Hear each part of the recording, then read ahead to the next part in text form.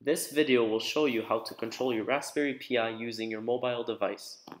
Start by going onto our USB Mobile Monitor website. Go to the Downloads tab and select USB Mobile Monitor for Raspbian. Once the download is complete, extract the files to a folder of your choice.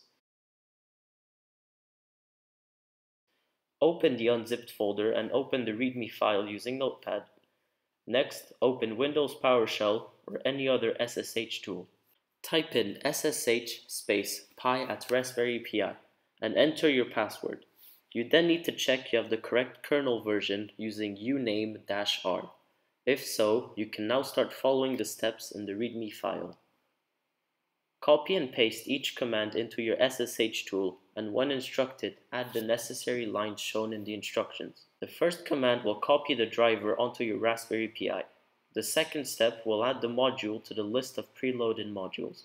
The third command will update the module dependencies.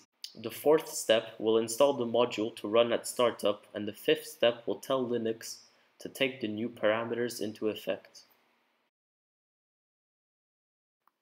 You can now download and install the USB Mobile Monitor app from the Play Store.